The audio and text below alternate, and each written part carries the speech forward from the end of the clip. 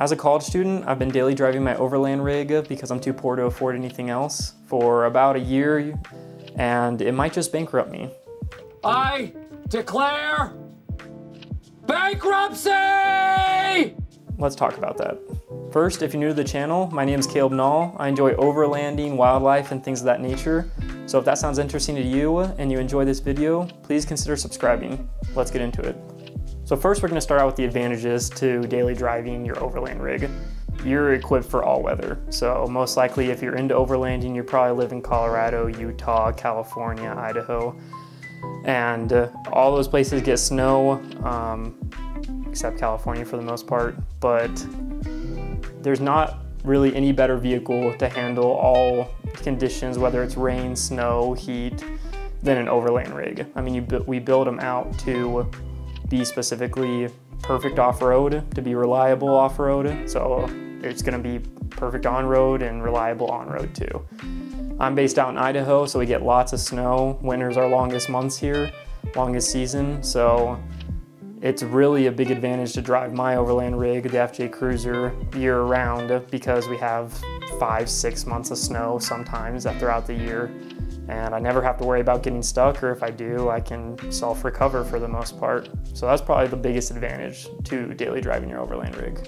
So the second main advantage to daily driving your overland rig, in my opinion, is if something's going to fail, if you're daily driving it, so whether it's an alternator, whether you blow a tire, whether it's something bigger like you break an axle or something, if you're daily driving it and that's most of your miles that you're putting on it, it's probably gonna happen on the road.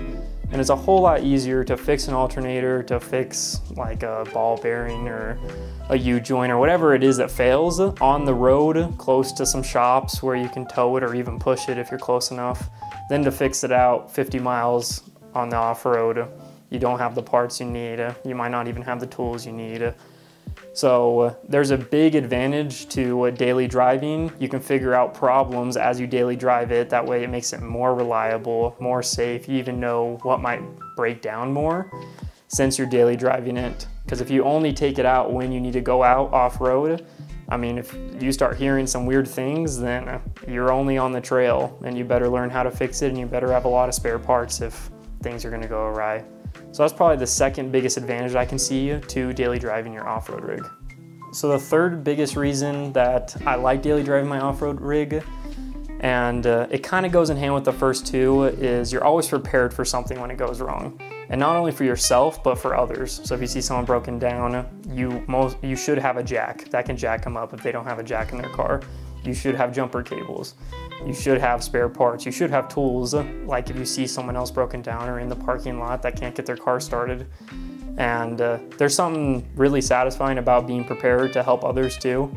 It's just a good feeling to be able to help others out, even if it's not on the trail. And I mean, even if you would never talk to them any other way, then just to help them out and get back on their way and save them some time and some stress and everything else like that. So that's one of my favorite things about having everything that I need to be self-sustaining for myself, but also to help others out when they need it. So the fourth and kind of final advantage and pro I want to talk about to daily driving is you're never mad just to hop into it. I mean, this is something you put a lot of time and effort into. It's something that you put a lot of money into. And so whenever I have to go to the store or anything, like I'm never mad to hop into my FJ Cruiser and to go take it for a spin or take it for an errand or whatever it is, because I love it. That's why I have it. I love the car. I love the way it drives. And even though I'm going to talk about some things that are annoying to daily drive about it, in the end, it's still my car that I've built out the way I want it to. And it's super fun and satisfying to drive something every single day that you love. So probably one of the biggest downsides to daily driving your overland rig, other than miles per gallon, which obviously is never going to be good for an overland rig, is almost all your space inside your car is used up for recovery gear, for food stuff you probably have, kitchen utensils that you don't want to take out every single time. That gets really annoying if you need to haul other people, or even if you just have like a load of like trash that you need to haul in real quick to go take to the dump or something. I mean, most of us don't have tons of other vehicles we can use and call upon, so this is usually that's why we're daily driving it, is because we don't have another vehicle. And that can get really annoying for some situations, depending on what your lifestyle is. Those might be few and far between, but for me, I see a lot of times that my FJ isn't totally useful in a lot of situations. I need a vehicle to be in, like almost like I need a truck for the property that I live on and out here in Idaho. So just depending on your lifestyle, it gets annoying to have all the stuff for overlanding all the time and a rig that's built for it, but not get the use out of it that you potentially could in another way. So the second con or disadvantage to daily driving your overland rig is kind of just three clumped into one. So if you have mud terrain or all-terrain tires and you're driving those every single day, those wear out pretty quickly out on the road. So it's just something to think of, is it's gonna be a little bit more money, and obviously everyone's running bigger tires, so most likely you're running at least a 30 or 31, 32. If you're going bigger, you're going 35s, 37s inch tires. And so when you're wearing those out so quickly, it obviously costs a lot more in the long run too. Road noise is usually a whole lot more. So I have my FJ completely gutted. I have a drawer system in there, and I didn't put like sound deadening in there because I didn't want to add more weight than I had to with already bumpers and winches and rooftop tents and everything like that. That is something to consider. Road noise is very, very loud when comparing to my wife's Honda Civic that I drive sometimes. Just the tires and the road noise, and then you're also adding more miles onto your overland rig, which is less miles that you can actually use to go overlanding and off-roading. And so everything just wears out more. So it's just something to think about. It is a disadvantage. Now, probably the third and final, and for some people, the main biggest thing to con to daily driving your overland rig is if something breaks down, you're without a car. So if it breaks down off-road, you obviously got to get it back, but it's not like you can just leave it out there and go to work. If you need to commute to work with a car, you have no car. So that is probably one of the biggest things. Let's say even if you're able to limp it off the trail, get it back to your garage, you got to fix it before Monday morning that you got to go to work. It just gets annoying, and it's definitely a big thing. It's probably one of the biggest things to consider if you're gonna off-road or overland pretty heavily, and you know there's a chance to break ball joints, even axles, whatever it is, and those could take longer to do self in your garage, then you got to think about not having a car. So obviously the next question is, should you go get another daily driver if you don't want to daily drive your overland rig?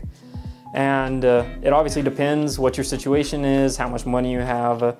I think that the easiest way to do it is to kind of just break it down. So the only things you have to consider if you're going to do it is you obviously have to purchase another car, but then you have to register it, get a title, you have to worry about all that. And then I think the most reoccurring expenses is insurance. You need to figure out how much insurance is going to go up with that vehicle, and then how much are you going to save in gas, because that's really the only reason cost-wise right off the bat that it's going to be less unless you have a ton of maintenance on your overland rig. It's probably going to be about the same amount of maintenance. And so you have to insure a little bit more maintenance costs for this daily driver you have. I did a few calculations that I'm going to throw up here about, let's say your overland rig gets 15 miles to the gallon, and then I have some national averages of how much people drive per week. And then let's say your new daily driver is 25 miles per gallon, which is still not amazing. You could probably get something with more like 30 to 35.